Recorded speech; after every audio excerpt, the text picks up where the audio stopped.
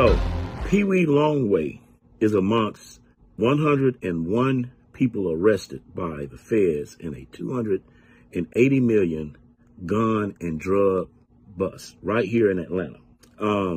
More unfortunate news has rocked the hip hop community this weekend as popular Georgia rapper Pee Wee Longway was amongst 101 people arrested in a massive burst on Thursday. Muscogee County Sheriff Greg Countyman, along with federal and local law enforcement, led the operation. At a news conference on Friday morning, the county sheriff, FBI, Drug Enforcement Administration, DEA, confirmed that 156 firearms and 496 pounds of methamphetamine was seized with a total street value of $22.4 million. Dubbed Operation Sweet Silence, the FBI deployed over 250 agents and analysts, including 7 SWAT teams, to carry out the arrests. The Muscogee County Sheriff Office has been targeting individuals from the Zahaman,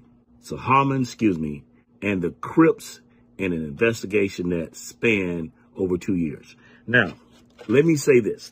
It's bad news for Pee Wee Longway. Let me tell you why. Because what he's actually caught up in now will possibly put him away for life. And the fact that he's also caught up in a gang, the Crips, which they're more than likely going to hit him with also the RICO charge, which carries 20, 30 years itself.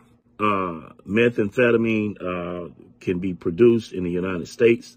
Unlike fentanyl that has to be brought across the border, they can produce that within the United States. Then they had cocaine and all these other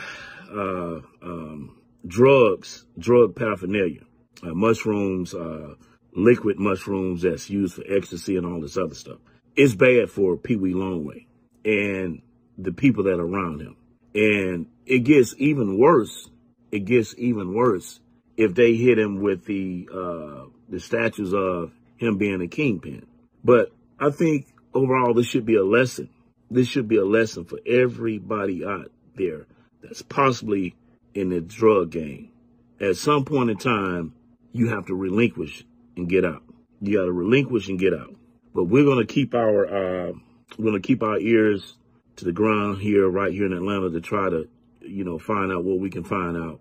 Any additional information we might be able to get, we will bring it forward.